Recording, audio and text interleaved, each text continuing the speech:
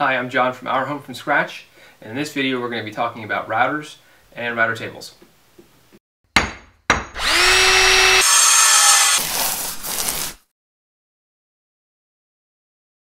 Okay, so let's talk about the basic router first.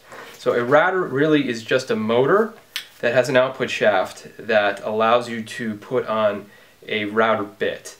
And a router bit is just a piece of metal that's very sharp that has a certain profile on it, okay? And the router bits generally come in two different types of diameters, and they are router bits that have a 1/2 inch shaft and then router bits that have a 1/4 inch shaft. Alright, so most routers, when you buy them, will come with a collet, which is a nut, okay, that locks into the top of the router bit, or the router, that accepts either 1/2 inch shafts or 1/4 inch shafts. Alright, so this collet is removable, and we'll put this one on here. So this particular bit is a windowsill cutting bit. It puts a windowsill profile on. And this is a 1/2 inch diameter router, a bit, and it's in a 1/2 inch collet. So if I wanted to go to a different router bit that took a 1/4 inch collet, I would then just use a couple wrenches and I would be able to back this collet off and replace it with one, a 1/4 inch, for example. Most routers you purchase on the market in a store will come with both collets. Okay, so a couple of other interesting things worth noting. The router has a on-off switch, and this particular model has a speed adjustment setting. This is a Bosch unit. I think I paid $200 or $300 for this particular unit, and it came with a bunch of features. Both collets came with the wrenches, and it also came with 2 bases, and I'll go over those in a second. It's a very nice, high-quality router. It's high powerful, so it's got some decent kick to it. So it's 2 or 3 horsepower. The higher the horsepower, the heavier router bits you'll be able to use in it. Like this is a big, heavy router bit. This handles it no problem. Some of the less expensive ones don't have a speed adjustment setting. They have fewer horsepower, so maybe a 3/4, 1/2, or 1 horsepower, and so it may just get bogged down. Heavier, denser woods like oak may not last as long. So this is a nice, high-quality unit. I recommend this one on our tools page, and you can see the link for that on our tool recommendation page. So let's talk real quick about some blades, some router bits rather. So this is a fairly medium-sized diameter router bit. This one is a small one, and I'm not talking about the 1/2 inch shaft, I'm talking about the actual cutting part. So the speed setting is nice for accommodating the bit you're using. So this speed control goes from 1 to 6. This bit, as they get bigger, you want to slow them down. So I would probably use maybe a 4 or 5 on this setting, and maybe for something like this router bit, I would use maybe a 5 or a 6. So this router bit, which is a raised panel bit, and I can show you a picture of where we used this raised panel bit in our dining room. This I'd probably use a 2 or a 3 on it, okay? So if you buy a router that doesn't have a speed control, then what you're going to want to do is, and you need the speed control for various bits, then you can put in some type of speed control device between the outlet and the power cord for this that lets you dial in the voltage going to the router. Okay, so that's the basics of the router housing, the power, and what router bits change outs. So all the bits for routers cut out a profile. So here's a couple I have. This is like I said, a windowsill bit. So as you run the board across it through these teeth, it puts this profile on it, which you would use on a windowsill. This one I showed you earlier is a beading bit, and this puts a small little bead on whatever workpiece you're cutting. Also has a little bearing on the end. I have this guy, which is a groove bit. This is approximately 3/4 of an inch or so. And what this does is, if you want to put grooves or dados in a piece of plywood for cabinet building or something, you could use this instead of a table saw. It's a nice little bit to have. This is a round over bit, so it's got a nice little curved edge to it. So if you wanted to, say, run that alongside a table, you could put a nice little round over on it. This is a ravening bit. So what this does is, if, again, maybe for cabinet building or making a picture frame, you could put just notch a piece of wood with this. So this is a nice little router bit to have. Alright, so let's talk about the two different types of bases. So this is a plunge router base, and the router just basically sits in here, and you probably do it this way.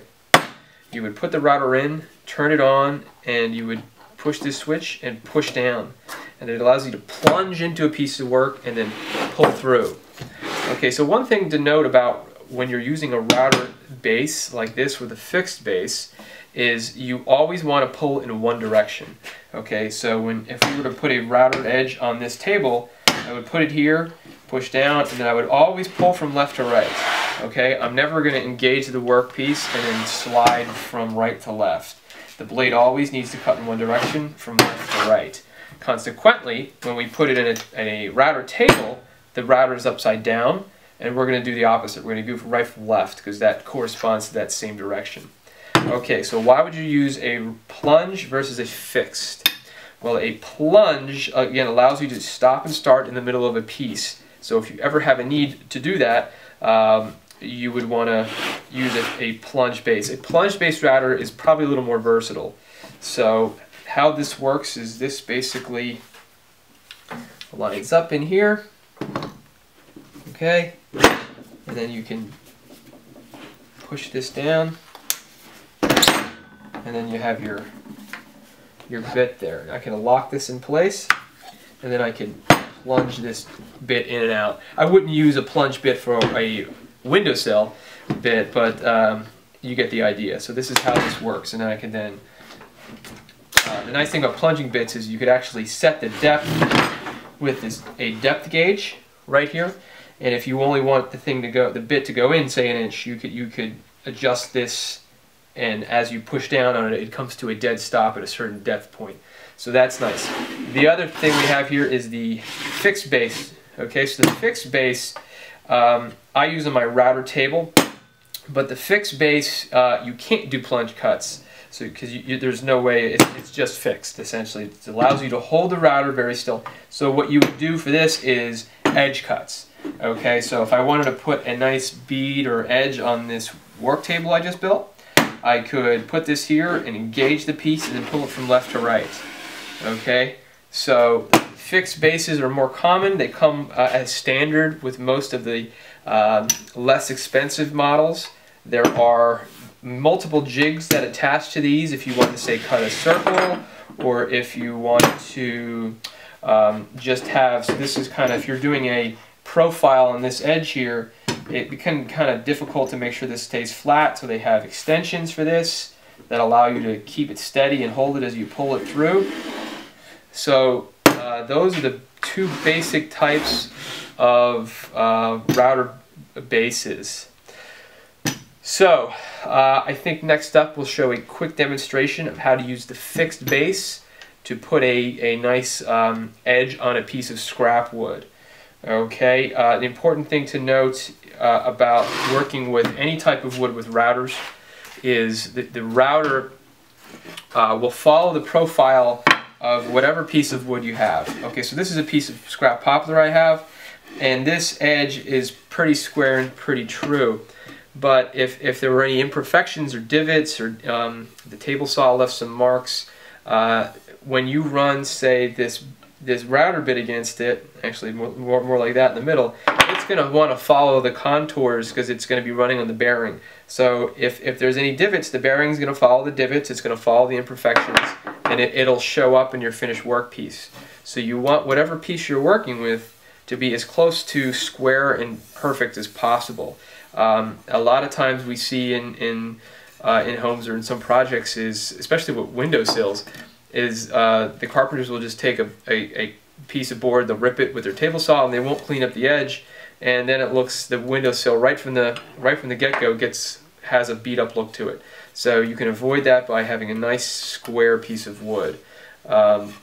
How to get a square piece of wood is a different story, and we can go in that in another video. We can do that with a planer or a joiner, but so that's important to note. So let's show how to use the fixed base router to cut a nice piece. Alright, before we get started using power tools, it's important to use both the eye protection and hearing protection as well. These routers are very loud. Also, be sure to follow whatever manufacturer safety instructions come with your router. Alright, so for this little demonstration of the fixed base router, I have a scrap piece of poplar here. I've screwed it down to my work surface to simulate a stationary piece of wood. So this could be a table edge, it could be just a regular piece of wood, but we want it to be nice and sturdy and not moving when we use the fixed base router. If you can't use a fixed base router, or if it's not comfortable, then you could try routing it on the router table. So what I'm going to do is, I have my round over bit here. I have it set to the right depth, or at least the depth I think it should be set to, and I'm going to stand it on edge.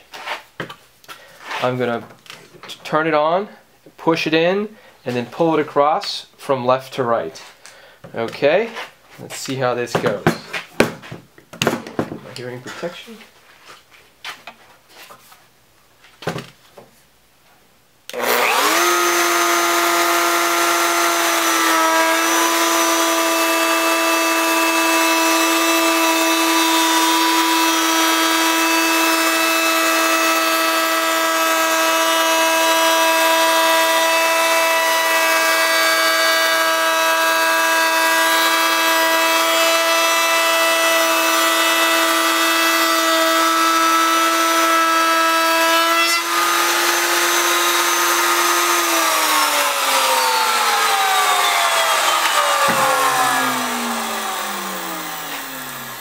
Alright, so you could see by looking at it, put an actually really nice profile on there. I started it a little too late, so it's actually kind of really hard to start the edges right there. And also I put a little bit of line right there, so I could then go back and adjust the depth of the router bit to clean this edge up. Unless you wanted some type of sharp transition, that would be fine as well. So that was really just the basics of using a fixed base router to get a nice profile on there. So next up we'll take a look at the router table. Okay, so this is my basic router table. It consists of some melamine for the work surface as well as some plywood for the structure. So the reason I built this instead of buying it, number one, it was cheaper to do, and then I could get exactly the type of work surface dimensionally I wanted, so I could make it as big or as small as I wanted. And actually it's been pretty useful so far. I've used it for a number of projects. So let me show you the basic features. It's got a melamine work surface, so this is the same stuff you can get in shelving at your local home center. It's 3/4 inches thick, it's a particle board, and that sits and is glued to a 1/2 inch thick piece of regular plywood. Alright, there's a couple of these aluminum T-tracks which are right here. Now these T-tracks are great for accessory tools like feather boards or the miter gauge, say, from your table saw. The fence is also 3/4 inch thick melamine, and I'll show you that in a second. The center section is where the router actually attaches to. In a lot of router tables, this piece will be a hard, thin, heavy piece of plastic, and it'll be expensive. And actually, sometimes they have tools in it to lift and lower the router. This is a very simple way of doing this. It's just a piece of melamine with the router base attached to it, just literally screwed right into it. Okay, and then I have a hole cut to match the size, roughly a little bigger than this windowsill bit I have here. And what I can do is this piece can just remove, pull in and pull out. I can put a different one on here if I want to. So for example, if I want to cut a raised panel, I can, and I'm using this raised panel bit, I would just use a bigger one of these or another block with a larger hole cut into it. So you can just have a bunch of scraps laying around and use that. So that worked fine with this. So let me show you the back. So the back, you can see the back side of the fence, pocket screws to keep the fence assembled. It's got these T-tracks again, so I can move this fence back and forward to adjust for the router bit. It's got a little dust collection box here, and I got this again at my home center as well. So this, my shop vac can plug right into this guy here. And when you're cutting or you're using the router table, you really want to use some type of dust removal system, because what happens is these router bits tend to remove a lot of material, and you really need to get it out of the area. So what happens is if you don't, it just builds up in this area and it could affect your cut. The quality goes down. So by removing it right away, you just get a much better result. So I recommend adding one of those. And by the way, the plans for this table are free, and they're on our site, and you can get them from Our Home from Scratch / router table.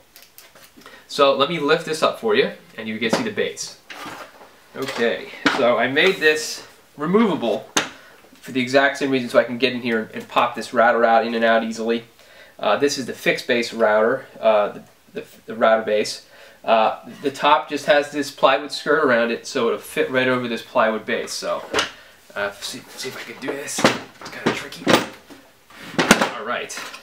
So the base is really just some plywood assembled with some pocket screws. There's a added safety switch here, which is a paddle switch. You can get those on Amazon.com, and I have a link to the part product if you're looking for that. And what happens is the router, this cable just plugs right into that, and then that goes to your power box or your switch or your outlet. So when I want to run the router, I have the router switched on, and I actually can just control it right from here, rather than having to reach under the table every time I want to run the router. So that makes it just much easier, much safer to deal with. I also have the table on some casters, which I can lock, so I can move it around the shop very easy, even though it is pretty light. And if you wanted to make it without casters, you certainly could, if you wanted something that moves less. Because you don't want the table to move a lot. When you're cutting it, there's a blade spinning in here, so for obvious reasons you want it to be pretty steady. So that's the table. So let me show you how I cut with it. I'm going to make a basic windowsill edge using this windowsill router bit. Alright, so let's check that out.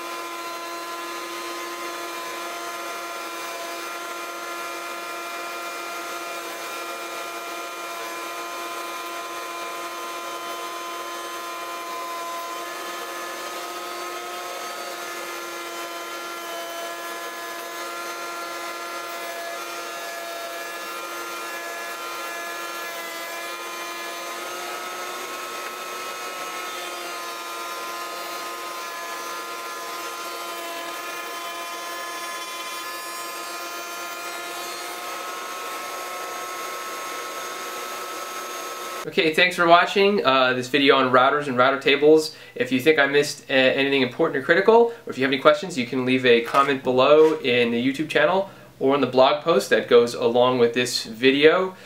This video is the first in a series we're doing where we're covering some basic woodworking tools in my workshop. Next we'll be filming a video on table saws, how to set them up, and how to use them.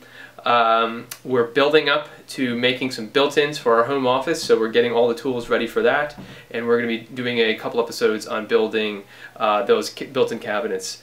So thanks for watching. If you enjoyed this video, you can subscribe. Please subscribe to this YouTube channel, and on our blog we have a newsletter, and if you subscribe to the newsletter you get free access to all our woodworking plans, including the router table you saw in this video. So thanks for watching.